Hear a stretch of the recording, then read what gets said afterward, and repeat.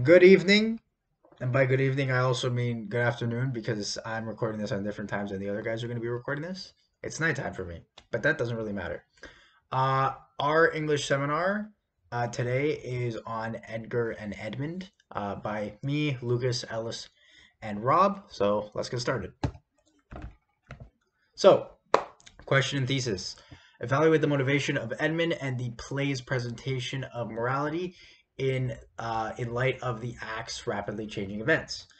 So, to start off, we understand that Edmund is portrayed as the malicious antagonist to the side plot of the play.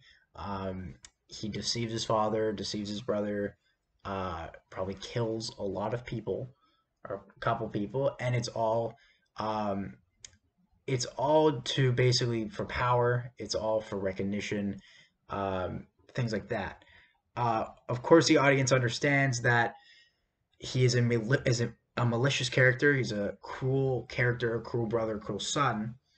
Uh, and of course, you would be right. However, you could also see that if you think about it through Edmund's point of view and how the play portrays Edmund and how it introduces the reasons for why Edmund does what he does throughout the play, we can feel a sense of empathy towards Edmund. Empathy or sympathy, really, depending on your life story and how you were raised. Uh, but this is basically because um, we'll just move on here. Yeah, this is basically because uh, as a kid and growing up, we come to the realization, rather through the text or implications in the text or in the play, that that's going to happen a lot. In the play, that basically show that Edmund isn't really treated the best as a son and isn't really treated the best as a brother. Um, because, of course, he's a bastard son, he's unnatural, if you want to use that term, which is a very important term within the play. He's unnatural compared to his natural, legitimate brother, and for that, he's treated differently. We understand that he doesn't have there's no recognition towards him. There's no recognition, no praise. He doesn't feel that there's any loyalty for him growing up, and that's why he does what he does. And it's also mainly based off of like his his ideology, the Machiavellian ideology, which, as we know, is basically the ends always justify the means. And based off of your opinion, you'll do anything to get to your success. Um, and of course, anything as in literally betraying your own family, uh, based off the simple justification that they didn't treat you right. So these questions that I want to kind of ask the audience: Do the ends justify the means? Is blood really thicker than water? Of course, do the ends justify the means? I believe that that is the case in some sense. In this sense, I don't believe so. But again, from Edmund's point of view, of course it does, because he believes that he deserves the recognition and the loyalty that he never got as a child, and he wants to do anything he can to get to his goal, which is, as we said, his recognition, his loyalty, all that stuff. Next is blood really thicker than water? Um, Basically, I would say no, my personal opinion. Um, and that's because we know, of course, that he betrays his dad, he betrays his brother. Um, I guess you could also say he betrays the two women that are in love with him, but that's not really his family. Um, and we could also see Rob's going to go over it later on how this kind of relates to The Godfather in the sense that uh, it's a mob movie, so there is a lot of Machiavellian ideology within the movie, and of course, Edmund is a very Machiavellian character. So my answer to that is no. Blood is not really thicker than water, for the simple reason that it's not family. It's not family that makes loyalty. It's loyalty that makes family at the end of the day. So that's very important to remember. So we're going to be looking at now the parallel between the brothers. We can see that from the beginning to the end of the play, Edgar and Edmund completely kind of change roles from how they're first introduced in the play. So first, we'll talk about Edmund. Well, actually, we'll start from the beginning. We'll go to the end. how it is in the PowerPoint. So as we know, Edmund feels no remorse for his brother, no remorse that his brother has to be banished. He doesn't care because he wants to do anything he can so that he is seen as the natural son, which, as we know, halfway throughout the play, Gloucester actually praises Edmund and calls him a natural son. That's somewhere in the middle of the play, and that kind of just shows that Edmund did all this for the recognition of his father, and later on, that recognition turns into just plain old power, which of course is his downfall. We also know that he's very deceitful. He has the stereotypical Machiavellian ideology. Now, I'm not going to say that's a bad thing, not going to say it's a good thing. It's just a thing. Edgar, of course, is very easy to deceive. I put deceit there by accident, but it's deceive. He sees no wrong in people, and he sees no wrong in people that he believes are family. He believes that he can trust. He tries to avoid conflict at all costs. Now, we don't really know that for certain in the beginning. However, it is quite implied because he tries at all costs to avoid any conflict with his father when Edmund lies to him and tells him his father's looking for him to kill him or banish him. He just kind of leaves because he doesn't want any trouble with his father. And I would call it the peacemaker ideology. Pretty self-explanatory. By the end, of course, Edmund realizes that the error of his ways and tries to reconcile with his brother. Tries to basically help find Cordelia and King Lear. Tries to send a messenger out. And of course, it's kind of fishy because he does this after Edgar punctures him or wounds him. So it could be argued that it's because he is just trying to kind of get away with it and trying to make sure that he stays alive, which of course would be part of the Machiavellian ideology. So you can see that either way. And of course we have Edgar. Edgar becomes quite deceitful himself.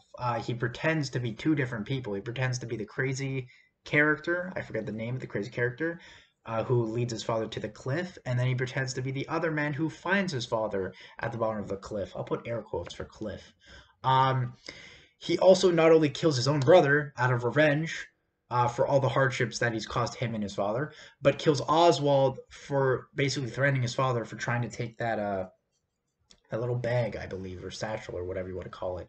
So, of course, it's out of justful means, but he's still taking the lives of others. And now we're going to move on to the secondary sources with Lucas. So, thank you, Lucas. Motivation of Edmund. Edmund commits some heinous acts throughout the play. The betrayal of his father, his plot to kill one of the women who love him, and so on. However, though his actions perceived him as an antagonist, his malicious intent can be easily justified. Based on Edmund's beliefs, he will do anything to achieve his goals. However, his ambition is interesting insofar as it reflects not only a thirst for land and power, but also a desire for the recognition denied to him by his status as a bastard. Again, based off of the Machiavellian ideology, deceit and the murder of innocents was normal and effective in politics. Edmund believes this strongly. A character analysis of the villains of King Lear states Edmund's main personality trait is his captivity for duplicity. He schemes against both his father and his half-brother Edgar. We are told of his status as Gloucester's illegitimate son at the beginning of Act 1, Scene 1, and in Act 1, Scene 2. It is basically brought up all throughout the play. We are given a clear picture of the resentment that Edmund feels at not being his father's legitimate heir. Shakespeare makes his manipulative nature completely unambiguous, showing Edmund tricking Gloucester into thinking that Edgar is plotting against him, pouring scorn on Gloucester's superstitious fears about the breakdown of society, and taking advantage of the unwitting Edgar by telling him that his father has turned against him. It is simple to see that Edmund has had a rough life, although all throughout he has been ostracized and essentially bullied for being the illegitimate son. However, his Machiavellian ideology essentially states that he is permissible to do these heinous acts. Parallel between brothers. To the untrained eye, Edmund can easily be regarded as a villain of this story. However, of all the play's villains, Edmund is the most complex and sympathetic. He is a consummate schemer, a Machiavellian character eager to seize any opportunity and willing to do anything to achieve his goals. An article, the malignant scapegoats of King Lear, focuses on the conversion between Edgar and Edmund during Act 5. Why Edmund is suddenly seized with the desire to do good is a tantalizing and mysterious question. Why should the discovery that he was loved by two of the worst harridans ever created for the stage make him wish to do good rather than evil? His ostensible motive is passing strange, yet Edmund was beloved, that was on line 238, yet is glossed as despite all, which lends it the form of a motive for doing good. Edmund was objectively evil, however, during his dying breaths he yearns to be virtuous. He wants to do good rather than evil. However, Edmund's move toward virtue is a hideous absurdity, a cruelly meaningless and completely inconsequential gesture, as he fails to save the people he was trying to save. Furthermore, a look into an article says Edmund's delay in revoking his order for the death of Cordelia and Lear brings on the catastrophe, caused by his slow and unsuccessful effort to repent before his own death. It illustrates Orthodox Elizabethan doctrine on the forgiveness of sins.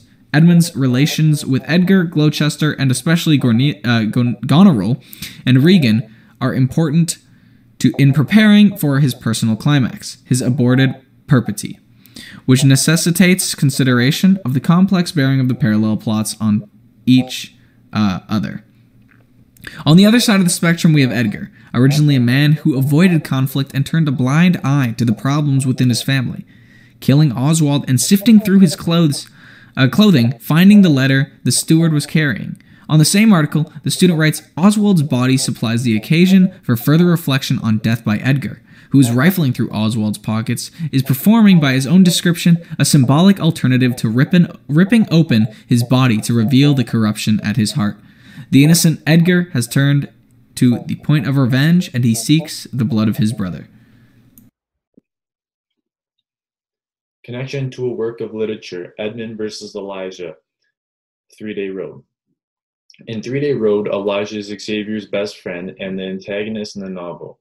When Elijah was a young boy, his mother passed away due to a coughing sickness. Elijah then went on to live at a residential school with nuns. And as the story progresses, Elijah is brainwashed by the war and has a terrible morphine addiction. This leads him to scalp his enemies, which he learns from the French soldiers, and he starts to have a passion for blood as he even drinks from the dead bodies that he has killed. Near the end of the novel, Elijah kills two more important characters, Grey Eyes and Lieutenant Breach. Elijah then tries to kill Xavier too, but Xavier is a Wendigo killer, and he uses his Monsieur rifle to strangle Elijah. And I quote, "The next morning after stand 2, Thompson approaches Elijah and me. He talks to both of us, but his words are for Elijah.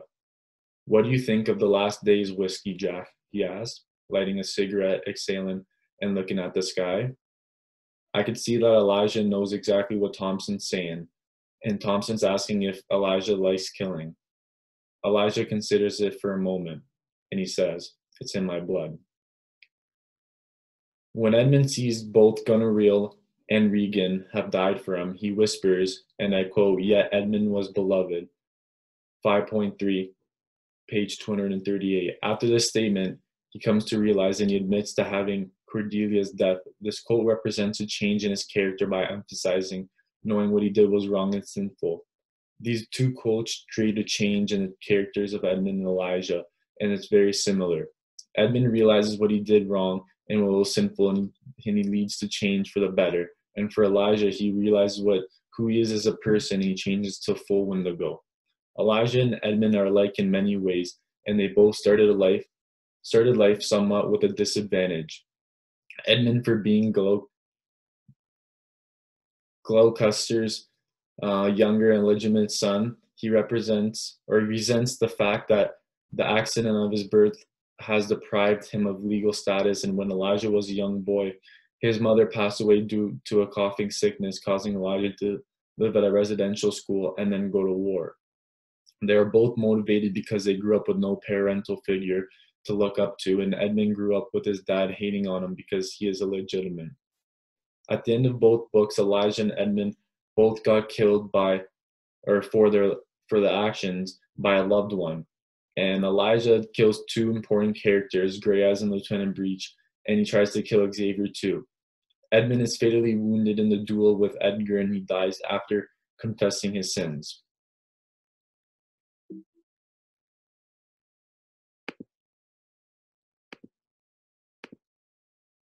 So, modern media connection of Edmund and the Godfather. Edmund's ideology is very similar to a mafia mindset and ideology. He believes that the ends always justify the means, and doesn't matter what you have to do to defeat what's in your way as long as you succeed. And as long as you succeed in the end, that's all that matters, and that's the end goal. In the Godfather, the idea is very similar. Family will betray family if the price is large enough. In both Godfather and King Lear, it's Fredo who believes Michael, even though Michael trusted him with his casino. This ends up causing Michael pain and grief because he'll end up having to kill his own brother for betraying him, which Edgar does in King Lear. In The Godfather, Michael Corleone states, what the saddest thing about betrayal is? It never comes from a family. It never comes from an enemy. Sorry. To both of these sisters, I have sworn my love, each jealous of the other, as Joan are of the adder. Act 5, Scene 5. Edmund says this, and he plays Lear's eldest daughters, Regan and Goneril, against each other. And he teaches them or shows them that that to believe that he loves them, and causing them to turn on each other, resulting in their eventual deaths. Alongside Edmund, Goneril represents the place theme in children turning against their fathers or family, which is the same idea of Michael and the Godfather, going against your family, and that ends justify the means if it doesn't matter what you have to do that defeat in your way, as long as you succeed in the end. And those two quotes go hand in hand with the same idea and theme of it doesn't really matter what's in your way, who's in your way. If someone was part of your family and they planned on going against you the whole time, does it really make them your family? But no, it makes them your enemy. Thank you.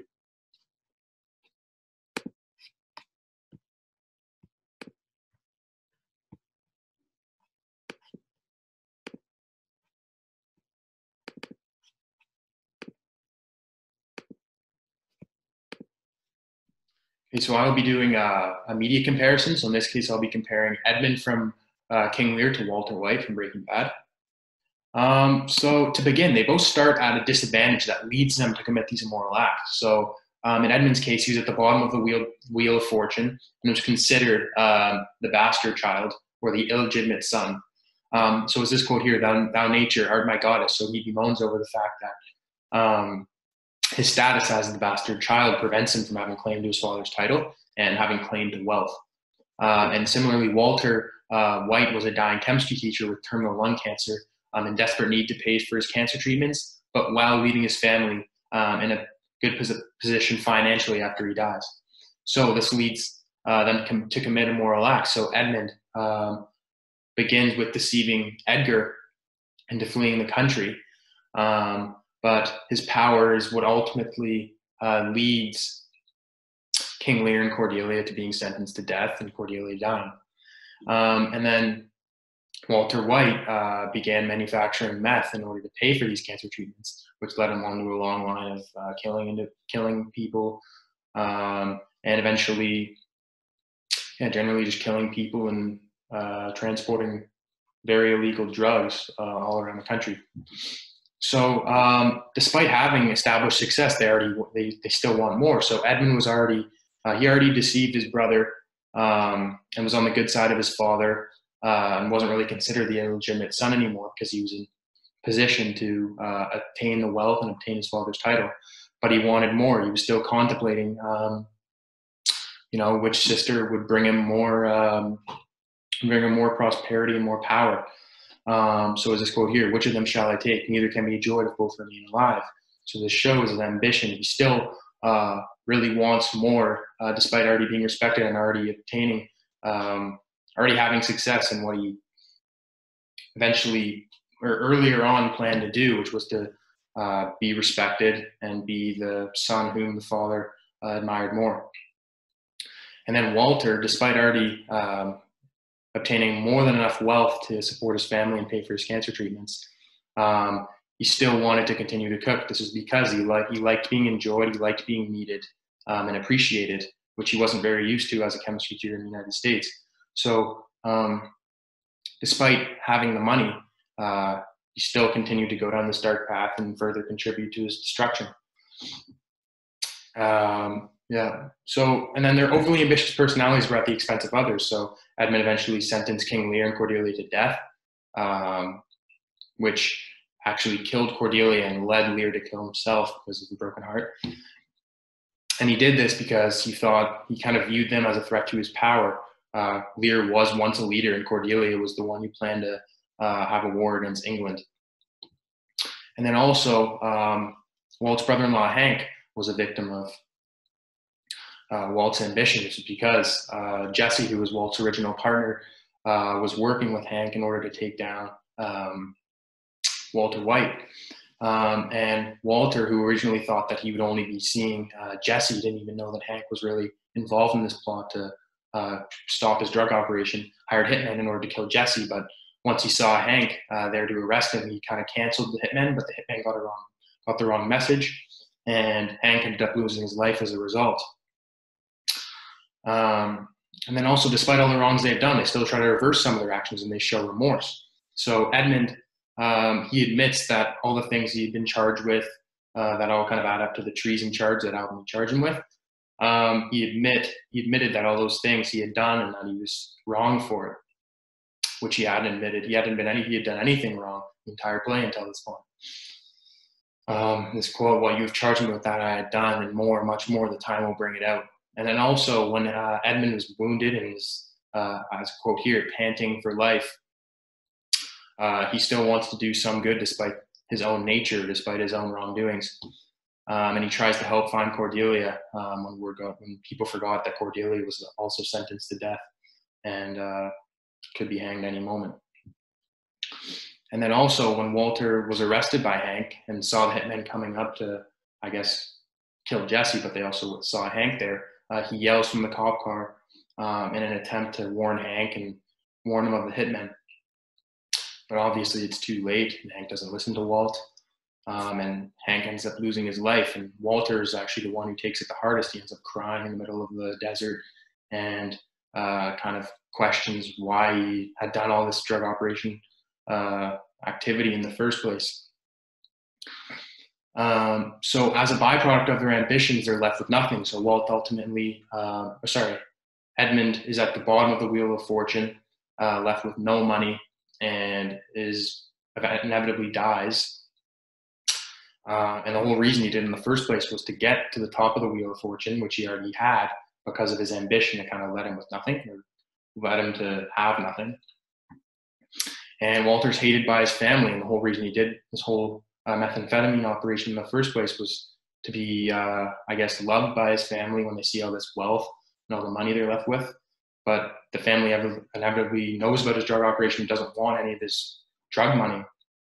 And Walt dies alone with no one who really loves him.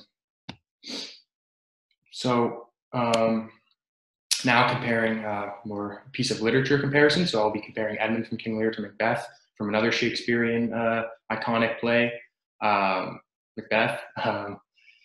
So how they're similar is their ambition, despite already being respected. As I mentioned earlier, Edmund already deceived Edgar and was already loved by his father, was in a good position to obtain wealth. He actually took his father's position, so we didn't really need to plot anything regarding the sisters, but he still wants more power, so he decides to consider which sister he should marry that would bring him the most power and most wealth. And also, Macbeth, his ambition. He was already a respected soldier. The king loved him. He was a war veteran, I guess, winning all the battles he took part in.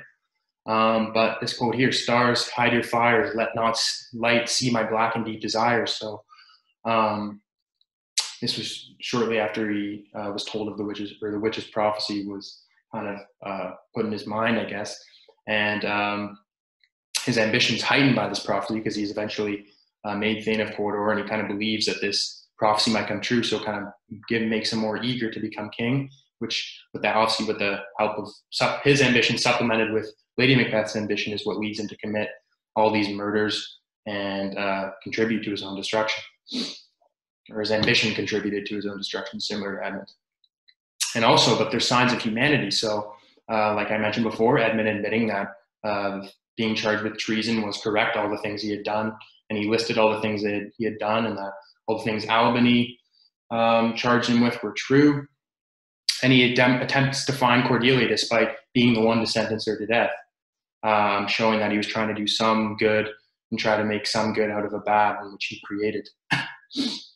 And then Macbeth with the blood. So the blood is what symbolizes guilt. So Macbeth with this quote: "I am in blood, stepped in so far that I should wait no more. Returning were as tedious as goer." So what this kind of means is this was right after Macbeth was haunted by Banquo's ghost, and he kind of admits that he's gone too far. The guilt has consumed him to such an extent that there's no point in changing his fate because he's already kind of contributed to his own destruction. He wouldn't even want to try to reverse these acts. He just kind of wants to be punished for them. And his guilt is ultimately just taken over, and he really doesn't want to do this anymore. And that is it. Thank you. All right, and we're back to me. So, in conclusion, we can see, the audience can see, that Edmund does indeed betray and lie to many people throughout the play, who he earns the trust of. In his head, of course, this seems justified because of the mistreatment that he was given through his whole childhood or teenagehood, or however you want to put it, as he was raised, basically, by being the bastard son, by feeling inferior to Edgar, who was the natural-born, legitimate son. We know that, of course, he has the Machiavellian ideology, which is ends justify the means at all costs. At all costs, basically, you can do whatever you have to do as long as you get to your goal, which, as we know, Edmund's goal at the end was recognition and power. We also know that Edgar and Edmund both become basically the opposites of what they were from the beginning of the play to the end of the play. Edmund, of course, goes from the deceitful, malicious character who does everything he can to get his power, get the trust from others, the Machiavellian ideology, as we've talked about this whole presentation, and he becomes, by the end, a repentance seeker. He basically tries to repent for his actions, whether that be out of actual reflection or just to stay alive. Of course, we don't know. You can argue both sides. Of course, we have Edgar, who goes from a gullible peacemaker who is easily deceived and would basically never hurt a fly, tries to avoid conflict at all costs, and by the end of the play, he becomes the justice seeker, as I put. He's still kind of the same, however, when push comes to shove, he'll basically kill who he has to if he has to protect the people that he loves, like his father when he killed Oswald, or even his brother out of revenge and justice for the, betrayal that his brother did show onto him and Gloucester. So that's basically it. Thank you for listening to this presentation. That's all we're excited, and yeah, peace.